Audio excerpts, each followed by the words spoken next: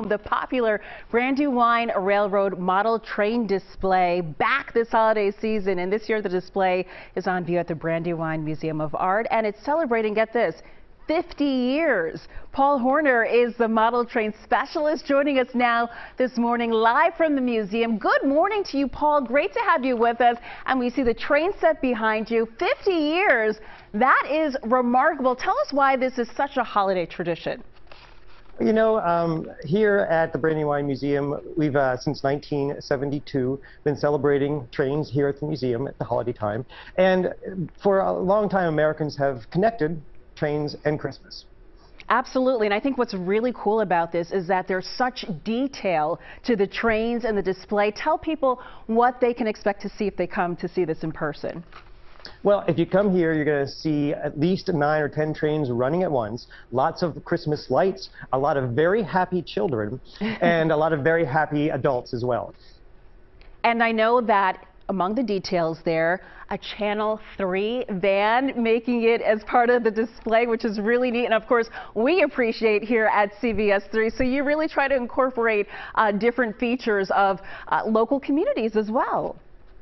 Well, you know, we've had people that have come for so many years that people that came here as children are bringing their children, and even now sometimes their grandchildren. So we know that since people come back every year, they want to see something new. So we're always trying to think, how can we add new things? And I knew you were around here because I did see your news van down at the local diner.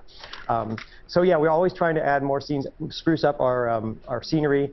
But we also like to keep the old favorites too, like our drive-in movie theater and our little amusement park. That is so cool. And that CBS van looks just like our live trucks. It's like a spit-in image, a miniature version of it.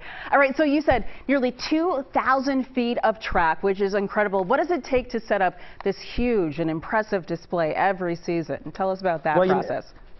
Yeah, you know, some people when they come in here like, well, you just shut the doors, right, for the rest of the year. Like, no. This is an art gallery. We are an art museum. Therefore, we need to have all the wall space we can get.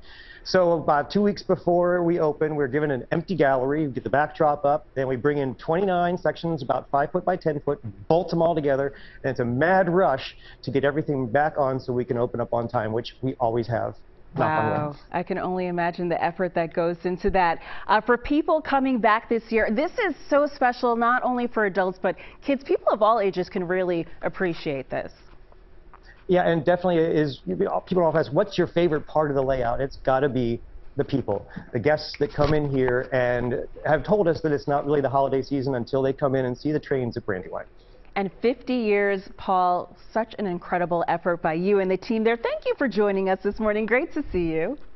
And well, happy holidays. And happy holidays to you and all aboard. Oh, that's awesome. All right. Thank you, Paul. Happy holidays. The Brandywine Railroad at the Brandywine Museum of Art is on view through January 8th, so plenty of opportunity to check it out. And the museum also has extended hours for the holidays, so you can go with your family and enjoy the display. Very neat there. Meanwhile,